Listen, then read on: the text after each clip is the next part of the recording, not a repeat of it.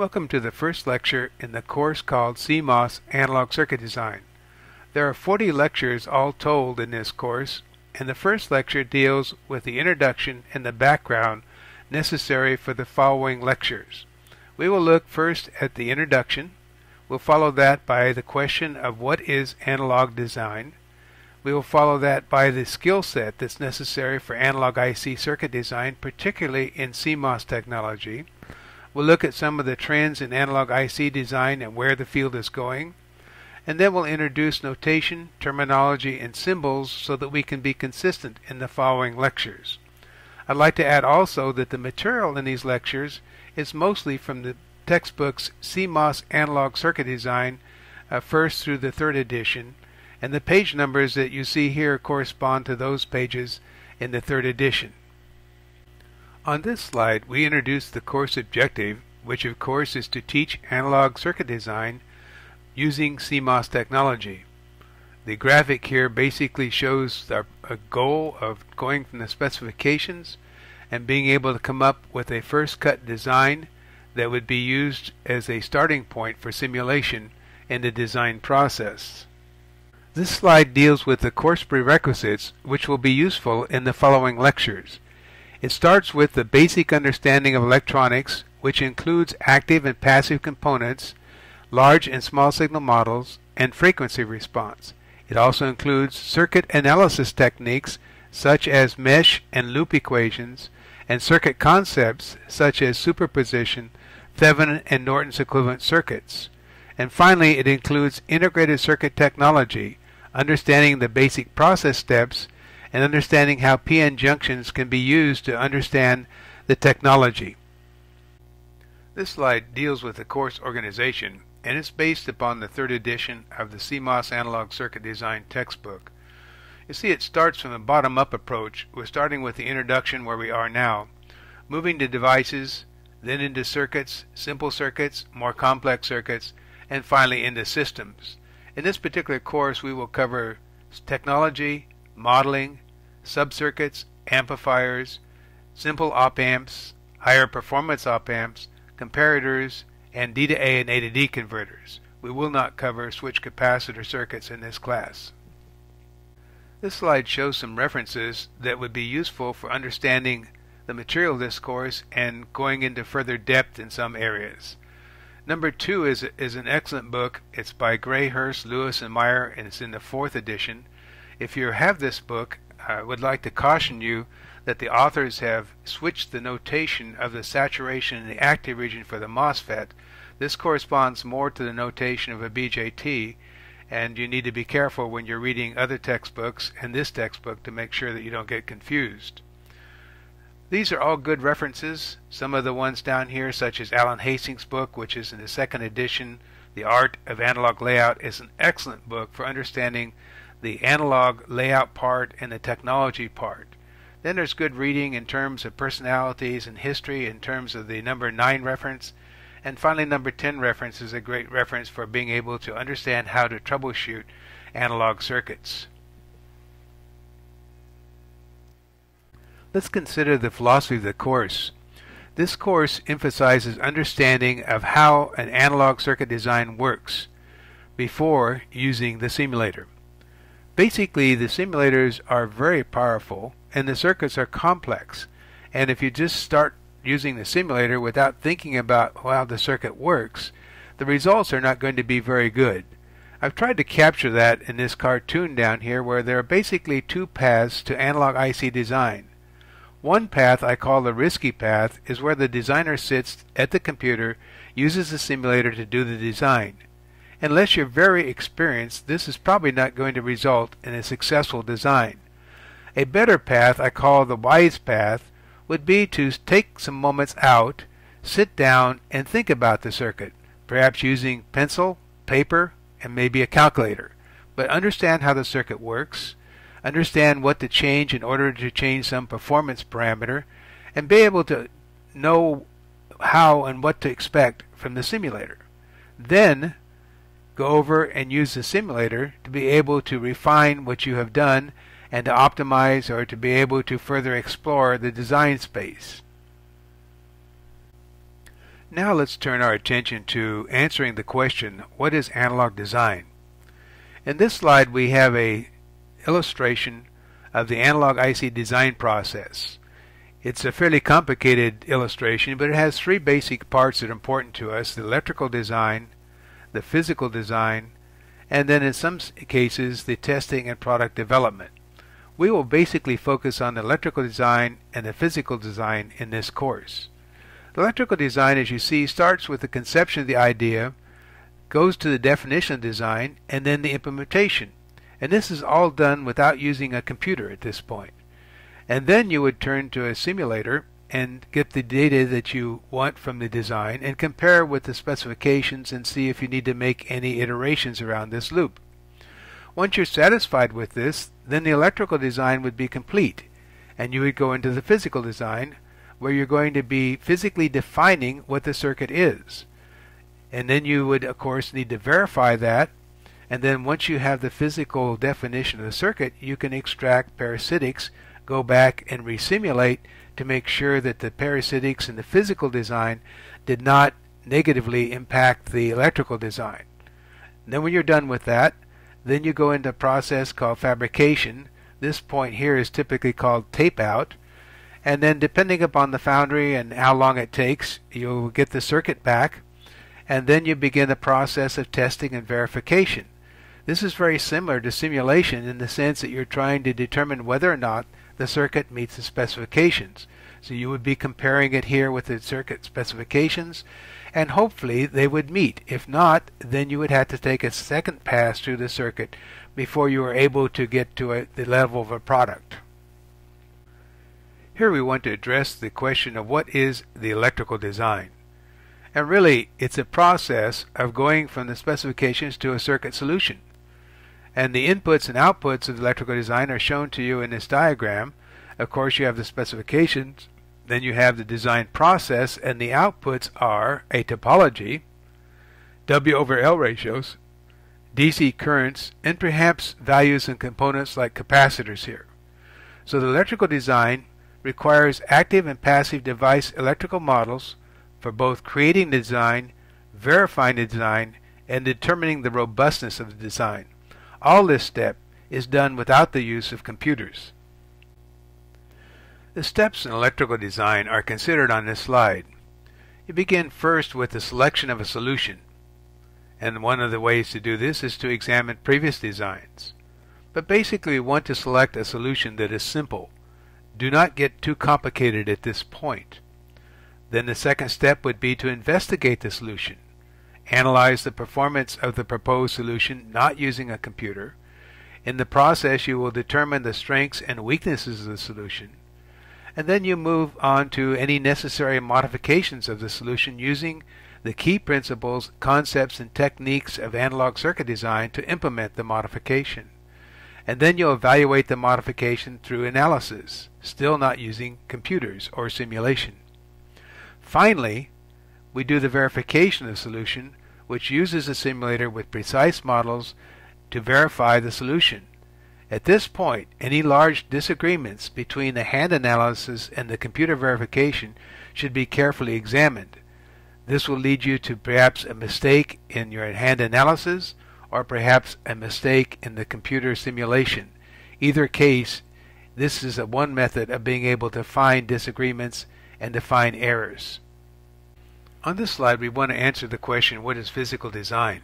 Basically, it's taking the information from the electrical design and creating a layout which consists of many distinct geometrical rectangles at various levels. Then this information is taken to create the actual three-dimensional integrated circuit through a process called fabrication. Now on this slide we have tried to illustrate this process flow from a circuit which is a simple push-pull amplifier consisting of an NMOS transistor M1 and a PMOS transistor M2. The drains are connected together and the gates are connected together.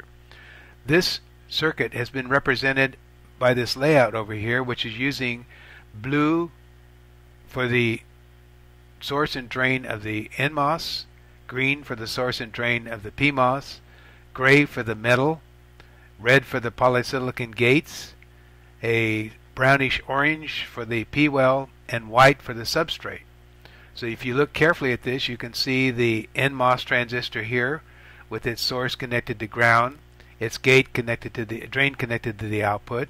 Of course, the gates of the two transistors are connected together. This is transistor M2, which is the PMOS transistor, and its source is connected to the 5-volt power supply, and its drain is connected also to the Vout. This information then is used to create the fabrication, which is represented over here in terms of a Locos type process, where the PMOS transistor is represented over here as a cross section, and the NMOS transistor over here in the P-well. So this represents the physical design process that we will be using in our course. Let's consider the layout process in a little more detail. First, the inputs are the WL values and the schematic. Secondly, a CAD tool is used to enter the various geometries. This typically is a P-cell which generates the various geometries based upon the parameters that the designer gives for a particular component. Thirdly, during the layout, the designer must obey a set of rules which are called design rules, and these rules are for the purpose of ensuring the robustness and reliability of the technology.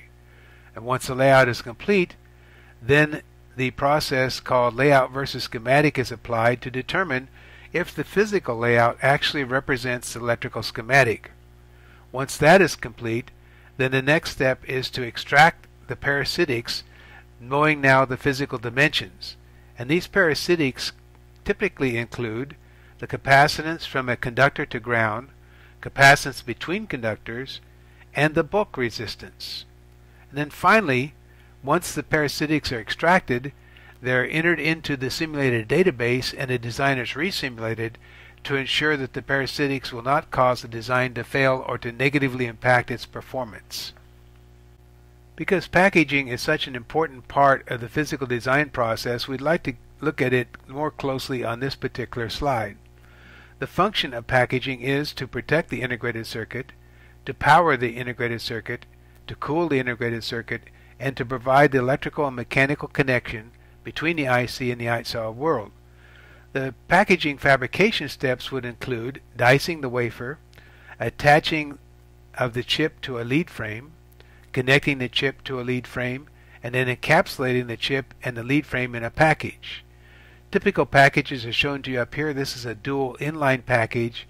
This package over here is called a leadless lead frame type package. Some other considerations of packaging are speed and the parasitics that the package would introduce. On this slide we give a few thoughts about test design. With test design is the process of coordinating, planning, and implementing the measurement of the analog integrated circuit performance. The objective is to be able to compare the experimental performance with the specifications and or the simulation results. The type of tests that would be performed are functional, or parametric, or static and dynamic. Some additional considerations are, should the testing be done before the chip is packaged or at the wafer level? And how do you remove the influence of the measurement system from the measurement? Now we turn our attention to what is the skill set that is necessary to do analog integrated circuit design. And we'll begin by looking at some of the characteristics of analog integrated circuit design. First of all, they're done at the circuits level. The complexity is high, although the number of transistors may not be as large as digital. It continues to provide challenges as technology evolves. It demands a strong understanding of the principles and concepts and techniques of analog integrated circuit design. Good designers typically have a good physics background. Also, the designer must be able to make appropriate simplifications and assumptions. It requires a good grasp of both modeling and technology. And you need to have a wide range of skills, a breadth. Being specialized only in analog is rare. It need to be analog plus something else, digital, RF, software, whatever. Be able to learn from failure and be able to use the simulator correctly are all characteristics of analog integrated circuit design. Understanding the technology is very important to the designer in being able to be successful. There are two aspects of technology that are important to the designer and that are shown on this slide. The first are the parasitics that are associated with an active device or a passive device. I've shown you an example of a MOSFET and a BJT here. The actual transistor is represented by the schematic symbol, but all the parasitics, including capacitances and resistors, are associated with the bulk area and the overlapping and other parasitic influences of the transistors. Then not only do we have that, we have the connection parasitics, where if we take again our push-pull amplifier and we model it with M1 and M2, we will see that the connection between the gates and the connection between the drains and the connection to the sources all is represented by parasitics. These are called connection parasitics, including an inductor which represents the bond wire from the chip out to the pad. So all of these things are quite important in understanding their influence on the integrated circuit design.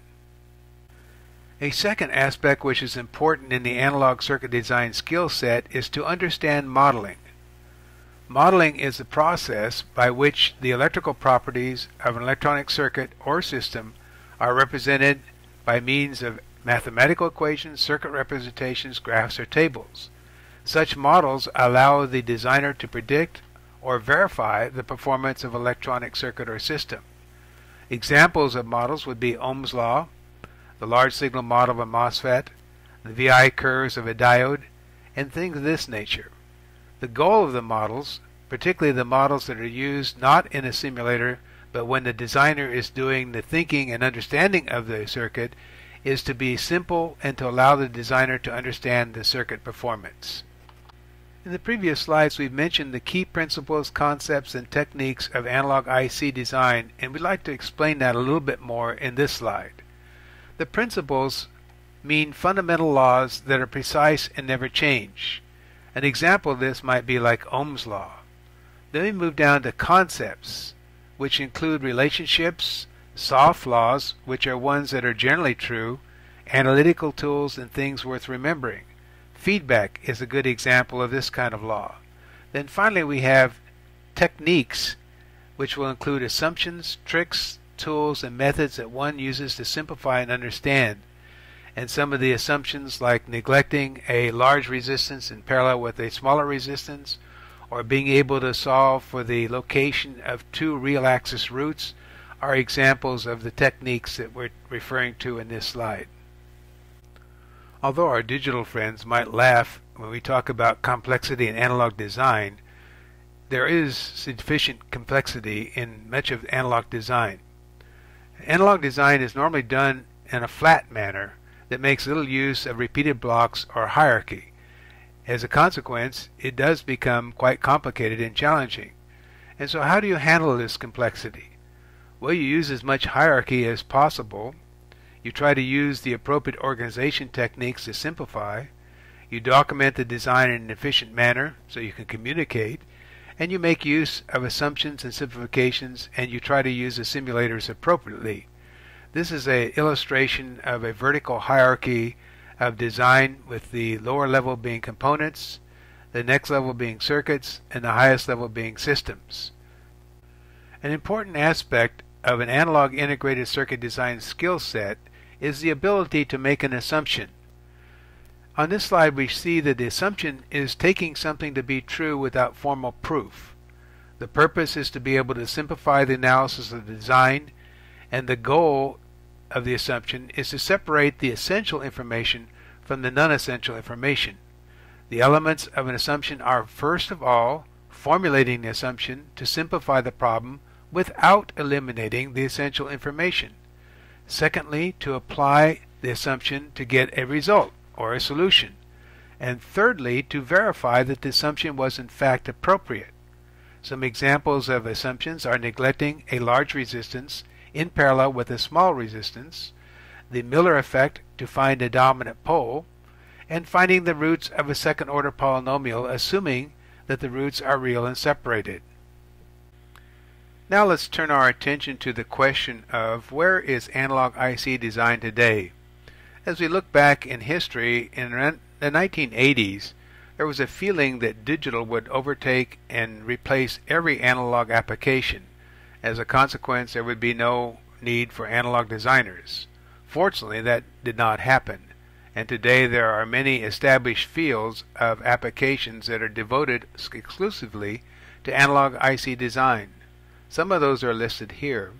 One is digital to analog and analog to digital conversion. A second is disk drive controllers. A third is modems and filters. Fourth is band gap references. Also, we have analog phase lock loops. We have DC to DC conversion, buffers, codecs, and many other applications. So today, the existing philosophy that I would subscribe to is that if it can be done economically by digital, then don't use analog. There are enough interesting problems to be solved using analog without going outside and finding those that can be solved better by digital. As a consequence, analog finds applications where speed, area, and or power have advantages over a digital approach. Now, analog IC design is not without its challenges. And on this slide we have the challenges listed into two categories, into technology and into circuit challenges. In technology, basically we have two approaches that might be taken in implementing an analog circuitry. One would be to design in a technology that is oriented towards digital circuits. Another would be to design in a technology that's been optimized for analog integrated circuits.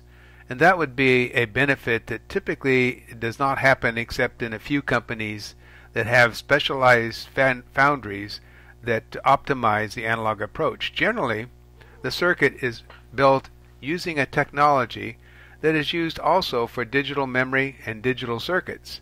And while digital circuits have scaled well with technology, that analog has not benefited from the same type of scaling. For example, as technology scales down, in analog speed increases, which is a good thing, but gain decreases, which is not good. The matching between identical components or assumingly identical components decreases, and the nonlinearity of the transistors increases, and new issues appear such as gate current leakage. As we move to some of the circuit challenges, I've tried to illustrate some trade-offs here, but there'll always be trade-offs between linearity, speed, precision, and power, and I've tried to illustrate that to you here with these curves. This is a curve where increasing area, and on this axis we have nonlinearity or precision, and you can see that as the area increases, the precision increases and the nonlinearity decreases, both of which you would typically want for good performance. However, what that means is you're going to have large devices. On the other hand, if this axis is speed, you'll find that for more speed requires more power, and as you go to higher speeds your precision decreases because of frequency issues. And furthermore, as your analog circuitry is combined on a chip which has a lot of digital circuitry, you're going to find that there's interference problems that occur through the substrate. So how does the analog designer that has to design analog circuits in a digital technology achieve high performance? Well, one way is to use the digital circuit to enhance the analog circuit, and this is typically called digitally assisted analog circuits. And it uses digital circuits which work better at scale technologies to improve analog circuits that don't necessarily improve with technology scaling. Some principles and techniques are listed here under this approach. One was called the open loop versus closed loop. We might recall in open loop that the circuit would be less accurate but faster, which means it's smaller and has less power. But however, to get the accuracy, typically one has to go to a closed loop operation, which is larger in area, and as a result it's slower and dissipates typically more power. The approach of digitally assisted analog circuits would be to use digital circuits to increase the accuracy of the open loop circuit and achieve the same speed and have less power and perhaps even less area than the closed loop approach. A second principle or technique is averaging, and this uses the outputs of multiple operations and and connects them together in such a manner that if one is not working well, it's influenced by its neighbors. The result is to increase the accuracy, which results in smaller devices, which means less parasitics and more speed. Another approach is called calibration, where you'll take a method of tuning the circuitry and you'll store that tuning information in a digital memory and then apply that information during the operation where you need that accuracy of that particular component. This results in increased resolution with the same area, perhaps with a little bit of area devoted to the digital aspect of this. Another approach is dynamic element matching. This is an approach that enhances the component precision by using a pseudo-random selection of somewhat identical elements, and over the process of time in this random selection of these elements you increase or enhance the accuracy of the component. We'll go into more detail in our following lectures on this topic, but right now we just want to touch at a high-level viewpoint of this. And finally, doubly correlated sampling. This is a method of removing the low frequency or DC noise and causing the circuit to have more accuracy, less noise, and resulting in smaller devices and more speed. And of course there are many other approaches that could be listed here as well. Let's conclude the introduction section by looking at the topic of notation, terminology, and symbology. In this table I have the definition of symbols for various signals, and they're based upon the quantity which I represented as Q and the subscript which I have represented as A. If the quantity is lowercase and the subscript is uppercase, then that represents the total instantaneous value of the signal given as lowercase q subscript capital A. On the other hand, if the quantity is uppercase and the subscript is uppercase, that represents the DC value of the signal. If the quantity is lowercase and the subscript is lowercase, that represents the AC value of the signal. And then the fourth category is a capital quantity or uppercase quantity and lowercase subscript, and that could represent any of these particular signals in this category. I've tried to show you an example of this with drain current as a function of time, and in this particular case, if we go to this exact point of the waveform, in fact any point of the waveform could be represented as a total instantaneous value of the signal, which would be given in this case by lowercase I capital subscript D. On the other hand, the DC value, which is given by this dotted line, would be indicated by capital I and lowercase capital D for the DC value. And then we have the AC value, which is referenced to the DC value, and that's given as lowercase I and the subscript lowercase d. And then finally we have the fourth category. In this case, this would be a peak value with a capital I and lowercase d sub m. On this slide we have some symbols for MOS transistors, which will be very important to our study. The first symbol here shows an enhancement NMOS transistor with the bulk connected to the source. Over here we have the equivalent transistor for PMOS. If the bulk is not connected to the source, then we can use this symbol here, which shows the terminal B, which represents the bulk or the well of the transistor, and this is for an NMOS transistor, and over here is the same symbol for a PMOS transistor. Quite often, if the designer knows what is being used, simpler symbols might be used, such as indicated here for the NMOS and over here for the PMOS, but it depends upon the preference and the technology as to what is actually used. Other symbols that we will be using are shown on this slide. The triangle was typically used for a differential amplifier, an op-amp, or a comparator.